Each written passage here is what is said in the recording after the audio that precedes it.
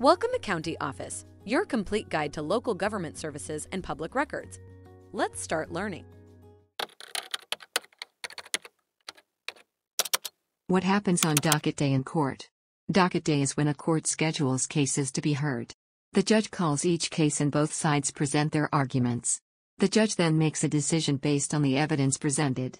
Defendants can also enter a plea on docket day. The judge may set a trial date or schedule a sentencing hearing. Court clerks keep records of all cases and maintain order in the courtroom. It's important to arrive on time and be prepared with all necessary documents. Dress appropriately and be respectful to the judge and court staff.